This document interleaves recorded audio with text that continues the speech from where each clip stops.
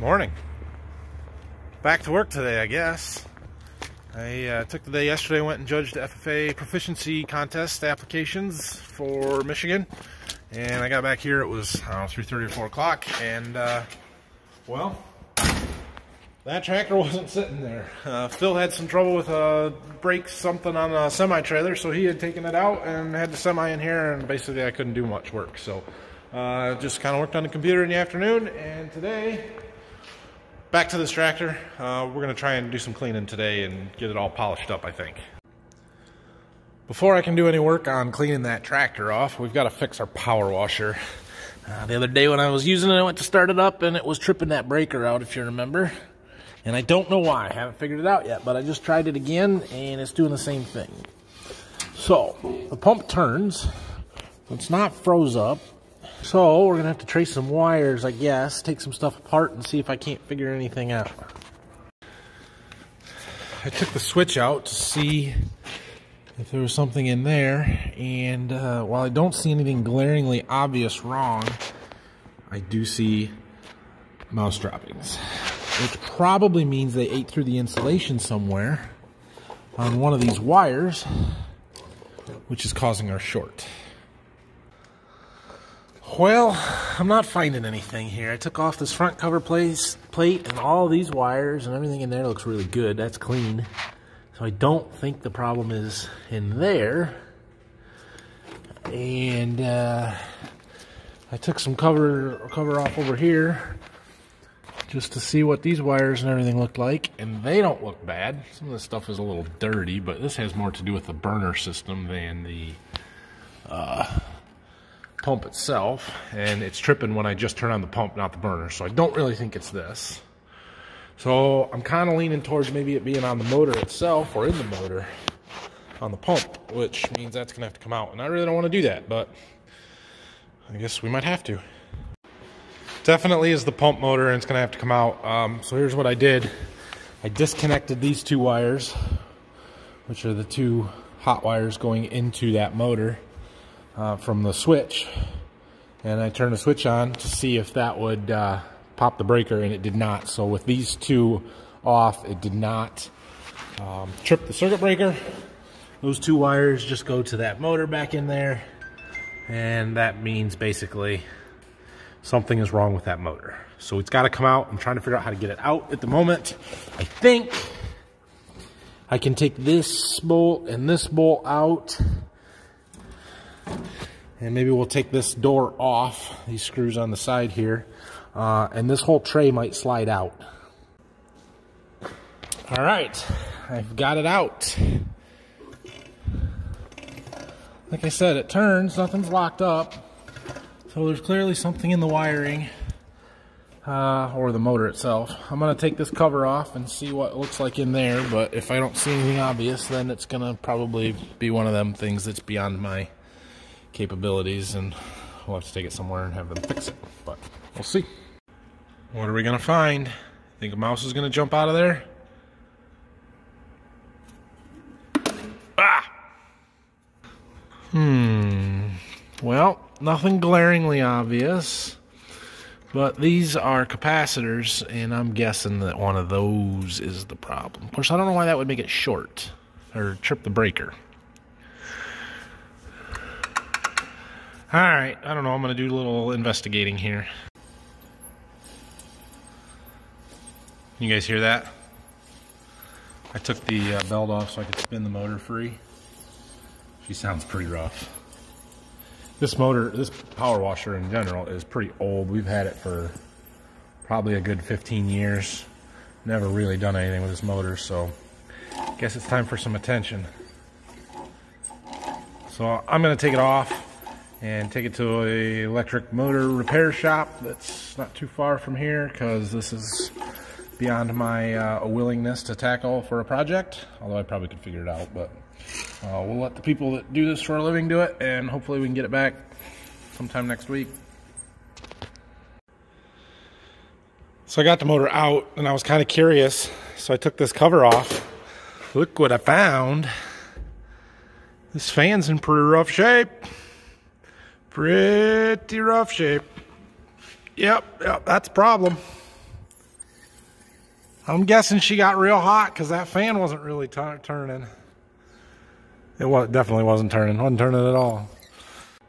All right, well, that power washer is going to be out of commission for a little while until we either get that motor fixed or get a new motor, it appears. So I'm just gonna clean stuff up and push it off to the side there. In the meantime, that leaves me in a little bit of a bind on what to do with cleaning this tractor up today, because I need to use my foam cannon, which I have to have a power washer for. We do have another power washer. It's a gas-powered one, but it's cold water only, which I guess I'm probably gonna have to deal with that today, aren't I? So I'll probably go and get that around, and we'll have to set it outside, run the hoses under the door to wash inside, which is backwards, but here's what it is. Oh, we do have a crap ton of tar on this tractor we've got to deal with before we get to any more washing. So I guess that's what's going to happen here over the next little while. Now, from the last tractor we did that had tar on it, I got lots of suggestions on what to use to take tar off.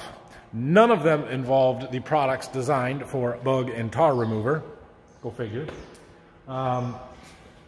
The one that I have found that works the best right now is still the brake clean, and so I'm probably going to stick with that. WD-40 did work, diesel fuel did work. The problem with those, especially the WD-40, was that it leaves a film on stuff. Like I used it on the windows, the back windows of that other tractor, and I had to get the WD-40 film off of the window in order to get it clean, and I don't like that. And so the brake clean comes off really easy. That was not a problem at all. So I am going to start with that, and we'll see how much of this tar we have and start getting it off, I guess.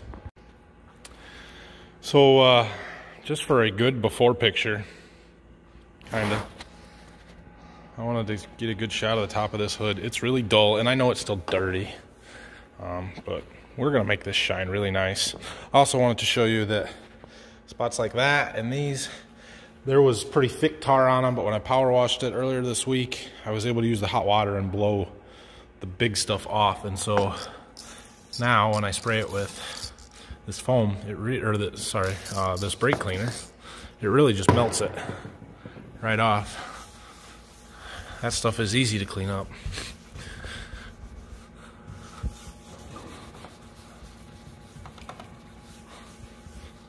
And that's why I use brake cleaner. Well, most of the tar is off the tractor. I say most because I'm sure that I missed some somewhere. Yeah, see it right there. Oh well. However, I did find this spot. That's not tar. That's paint missing, which is a problem. So we're gonna have to fix that somehow. Yeah. Unfortunately, it's probably gonna be a can of spray paint over that, but I'm gonna do my best to blend them together. So I want to get the area real clean and then paint it, and we'll see what it looks like. I don't know, but I might wait until after I wash, because if I paint it, then I can't wash today. So yeah, not thrilled about that spot.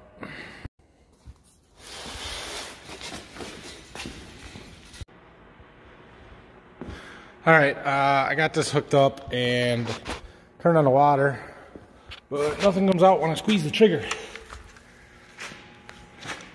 which probably means that there's ice in the hose, because the pump would have been drained, so I'm not worried about that. But the hose would have had some water in it. It's cold in the back of the shop, so it's probably got ice in there that's not allowing the water to flow. So basically we're going to let it set until it thaws, and then we can use it. All right, I got that power washer running outside. Hose is thawed out. I set up a GoPro camera over there, and I've got my foam cannon ready to go. So we're gonna put that on, foam a tractor, wipe it down with a rag, and get her nice and clean. Here we go, you ready?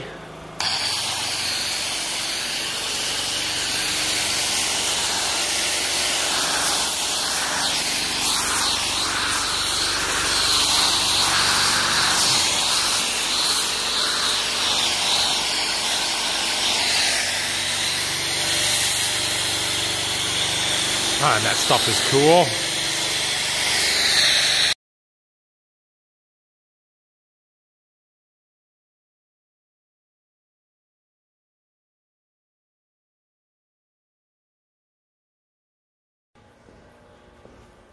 See, it looks better already.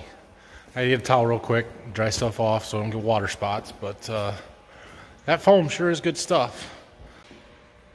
All right, I got this dried off a little bit, and I am going to let it sit here for a while. It's a little after 11. I've got some running around to do. I need to take this motor down to the repair shop for that, and I got a couple other stops that I need to make and get some lunch, so we'll come back to that this afternoon. Hopefully it'll be dried off in the next couple hours, and we'll, I don't know what we'll do. Polish it, probably. Yeah, I think that's the plan. I am back from lunch and dropping off that motor. I took it down to the repair place. Said it'd probably take a week to get that back, so we'll deal with that. We'll get it back next week sometime, which is fine, no big deal. And I am gonna start working on this tractor, get that ceramic coating on. I wanted to show you guys what this hood looks like here now. I know that the camera doesn't pick it up quite as good as what I can see it, but it's definitely dull. It's basically the results of it sitting outside. The side panels look quite a bit shinier than the top of the hood does. And so that's where we're gonna get our polisher out that we used the other day on the other tractor and buff this out, get some compound, and make it shiny before we put the ceramic coating on, and then the ceramic coating will kind of help protect that shine. All right, if you didn't see the video from a week or two ago where I was doing this with the other tractor, I've got this really nice rotary buffer here. I've got a wool pad on there that I made damp, and I've got this Meguiar's polish for it. This one's a little finer cut than the stuff that I used on the 8430 because it's not weathered quite as bad, so just kind of to help take out the real fine surface scratches and remove the dull look from it. Should make it shine really nice. So put a little bit on.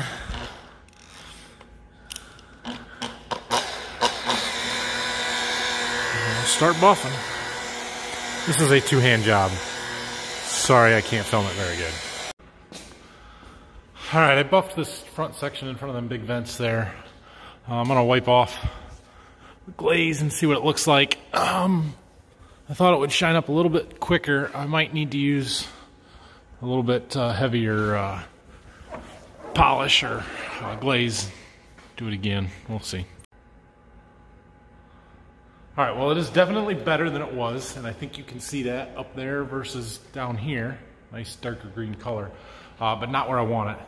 So I'm gonna get that other polish that I've got. It's a little bit, I'm gonna say grittier, but it's not really grittier. It's just it's a heavier cut, and so it'll help take some of the deeper scratches out a little bit better and shine it. And then I might have to use this one again after I, kind of work backwards from the heaviest to the lightest. Just wiping off the buffing compound. Did a nice job. Okay, well, I've got this buffing compound all wiped off, or at least the first stuff. I'm really pretty happy with the sides, although I did find I've got some paint chips, and there's not a whole lot I can do about them without turning this into a much bigger project. So I'm probably not going to worry about them, unfortunately.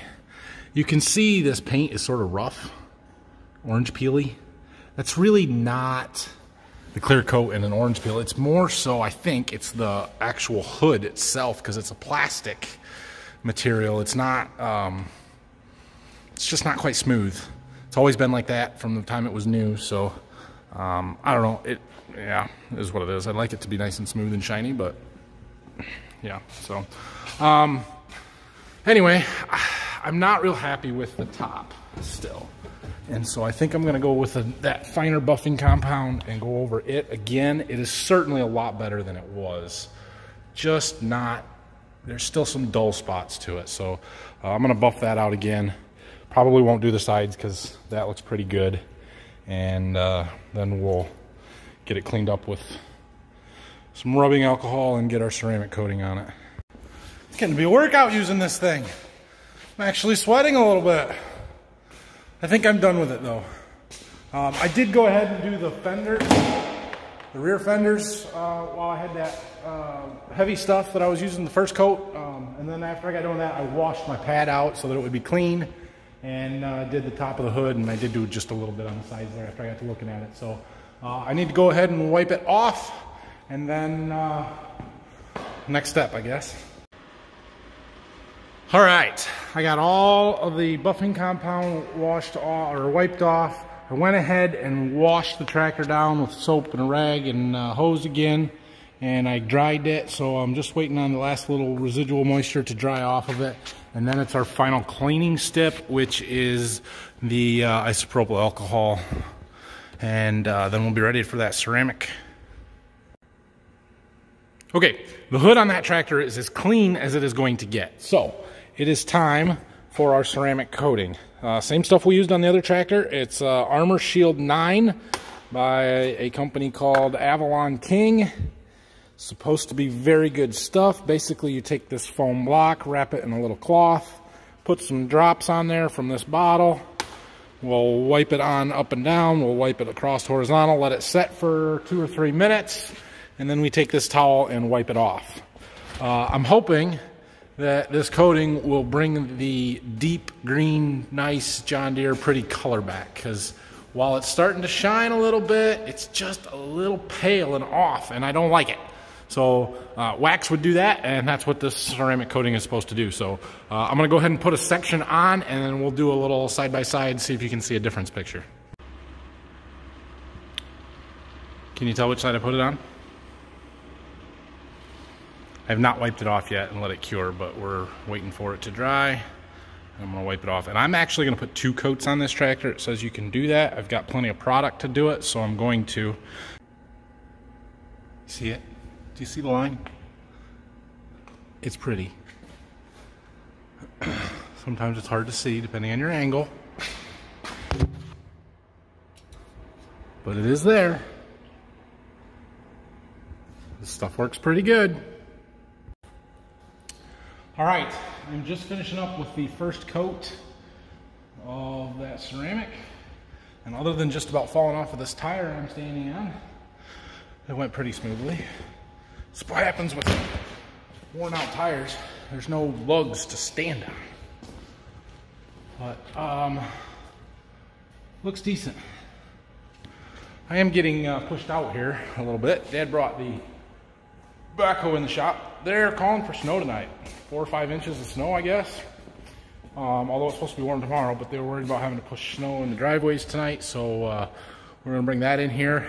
Also, Monday morning, today's Friday afternoon, so Monday morning, our tire guy is coming. We're gonna replace these tires on the front of this tractor, and he's also gonna look at that rear tire on the 8430, the last tractor that we had in here that had that leak around the bead. So, I would like to have both of them in the shop over the weekend so that they're warm and ready when he gets here Monday morning. So I'm going to do a little tractor shuffling here and get the forklift out of the way and move this power washer out of the way and see if I can't get this tractor spun around so it's facing the opposite direction and get the 8430 brought into here. And then we'll be ready to do that stuff on Monday. It's 4:45. I gotta go get my boys tonight, so I don't know that I'm gonna have time to put another coat on this hood, but I am going to do it, whether it's tonight or Monday, probably. Dirt. All right, yeah, so let's start shuffling some equipment around, I guess. Okay, I got the forklift over there, clean up the power washer and the hose and some of this stuff. My goal now is to get that tractor that we're working on. Where do I want it? I think I want it to sit about right here. I need to be able to use the hoist to help move them tires around on Monday. So that's what I'm trying to figure out, is how to get that tractor where I can use the hoist and the 8430 that's back there up here where we can still work on it and get to the right side. So what is the best way to do it? I'm gonna open these doors up and see what we got room for. I might be able to do it without actually having to take anything outside. One of those times a bigger shop would come in handy. So that tractor back there won't start. I don't know if it's because it's cold or the battery is dead or run down. It would turn over, but it's just not enough to fire. So that kills my plans of the way I wanted to get stuff moved around in here. So I'm getting this tractor where I want it to go.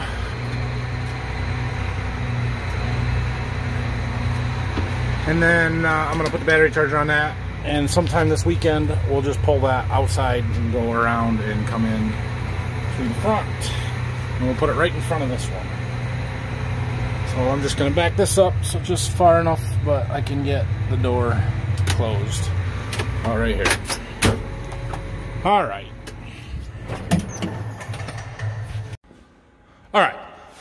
We'll pull that other tractor up there sometime this weekend after it's said time to charge batteries, and we'll actually start.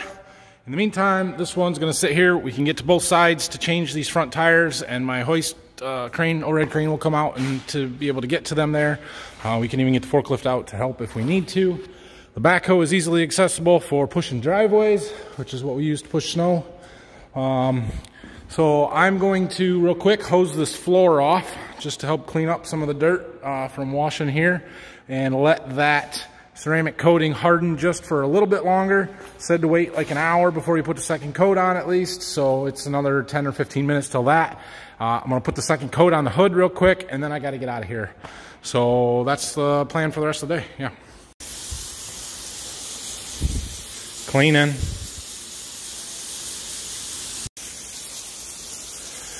For those of you who are concerned about me washing in the shop and all this dirty water going right down that drain, rest easy, because there is a settling basin at the bottom of that drain. It's probably getting pretty full of dirt since I did the combine in here too, and we need to clean it out, but we'll get to that. You know when it's plugged up because it stops taking water. So, not a big deal. We'll get to that sometime. But it is nice to have a drain in here so that I can wash where it's warm and things dry out and it's not frozen. And yeah, that's why we have it. That's why I do it, because I like to keep stuff clean and it's warm in here. Okay, now that our floor is clean, let's go ahead and get our second coat on this hood of this tractor. It already looks really good. I'm pretty happy with that. Yeah, she looks pretty. Do you guys think that the red tractors just lay awake at night dreaming about being as pretty as the green tractors? I mean, just look at it. It's beautiful. Yeah, looks good. So the second coat of ceramic coating is on. I'm happy with it. It looks great. Side note on that Avalon King ceramic coating that I bought, on their website it said that one bottle was good for one car, and if you had a truck you would probably need two. And so I didn't know how far they would go on a tractor. Obviously I'm not doing a ton of surface area, but that hood is big, it's a lot.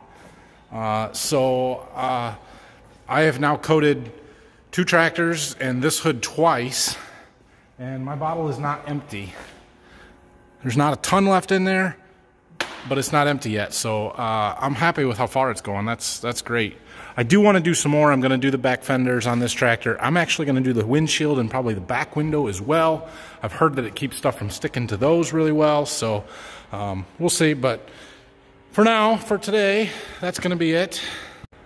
I have to get out of here and go get my boys, and yeah, it's 5 o'clock or almost 5:30 on a Friday afternoon, so we're done for the week. I will be back Monday morning, and we'll keep working on stuff on this tractor. Like I said, we got tires coming first thing Monday morning, so we'll have to mess around with that. We do still have service to do to this tractor. I have not checked the front hub oil because obviously I got to take the outside dual off for them to change the inside one, so I figured I'd do that all in one shot. I've got to grease the fan drive, we've got to grease the ILS and the 3-point, and I got to finish cleaning out the cab yet. So we got probably 2 days work left to do on this tractor. I knew this one would take a little bit longer, especially with all the stuff that I had going on this week with FFA judging and the farm show and all that stuff. So, but we had a good week, got a lot done, and I'm happy with that. You guys have a great weekend. I will see you again Monday or Tuesday morning when the video comes out. And yeah, thanks for watching. See ya.